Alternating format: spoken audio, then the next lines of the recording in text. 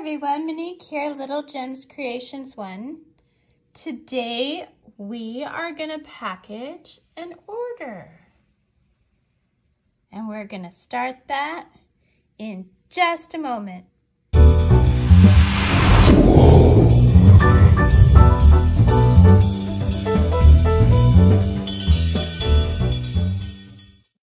Hi everyone, Monique here, Little Gems Creations 1. Today we are going to be packaging a order. So I had someone order these lovely little dog booties in 3 different colors. They got black, brown, and green. And I ship from Canada, and if I can put my packages into an envelope, I can send them for so much cheaper. So what I do is I use my household vacuum sealer, and I vacuum seal the package so that it will fit in an envelope. The things we do to save money, right? This is how I can give my customers free shipping. So to start, I simply have to make a bag. So that takes a few minutes. So yeah, aren't they cute? Little dog booties, sets of 4. This is for the extra small dogs, you know, like Chihuahuas and Yorkies and Min Pins. So yeah, I'll put a link, like I said, in the description. Okay, so that is sealed. So the next thing I do is I kind of measure how long of a bag I'll want. So I'm thinking that should be plenty, maybe a little less. I cut it, and then I'm gonna put in the dog booties so that they will seal flat. Okay, so here we go. This one will kind of go like that.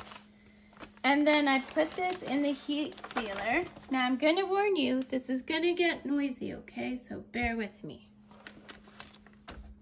You put it in this little slot here. We close it up, and now we're going to vacuum seal it. So what I do is I hold it flat so that when it seals, it's sealing flat rather than curved.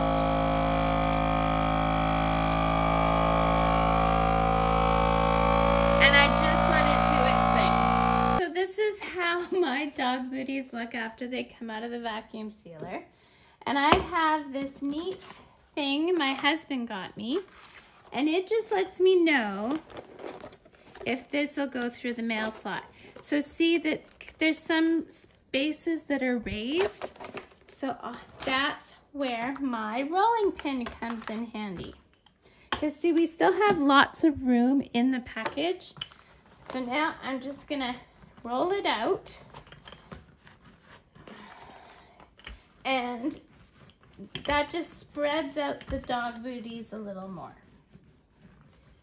Okay, then I check. By the way, my husband got this at on Etsy. So if you want to get one, that's where it is. I won't have a link. It was a gift, and I'm not going to go see what he paid. But see how easy that went through now? So the next step in the process is I have to decide how this will fit. So it should fit in my envelope like this, just nicely. So I'll move that over too. I bend that over. And then, yeah, that'll fit nice, right? So then I also make sure I always give my customers something that says what it was made out of. So this is 100% acrylic yarn. And then I give the care directions. And I also give my customers a little coupon. And that just lets them know that they're appreciated. Okay. And the coupon has a coupon code that they can use when they place their next purchase in my Etsy store. So I put that and I put it in the envelope.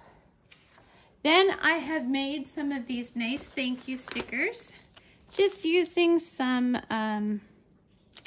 stamps I had around the house, like for scrapbooking, because I do all kinds of crafts. I don't just knit and crochet. And I splurged and bought myself a stamp from Staples with my return address. Do that. I address the front of my envelope, make sure it's all filled, and that's it, guys. That's all there is to it. So thanks so much for watching. Don't forget to hit the like and subscribe and watch for new tutorials every Thursday. Check that description too, because I put all kinds of goodies in my description. Have a great day. Bye now.